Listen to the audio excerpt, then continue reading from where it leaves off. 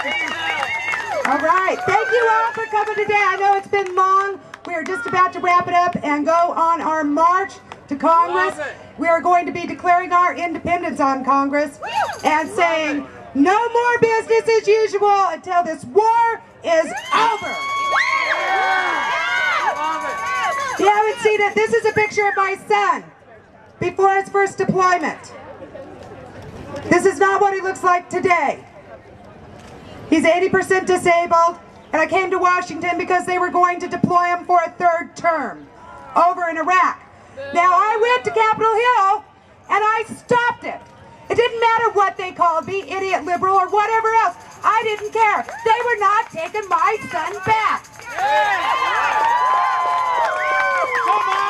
And I found that we do have the power of the people.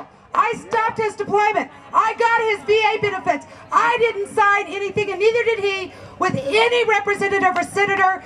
They tried to get us to sign and told me to go back to Missouri and be quiet. Right. I told them, screw up! And I am here still today, spearheading the swarm on Congress, because this is not the way we do business as usual. It is the people's house, and we are taking it back starting today.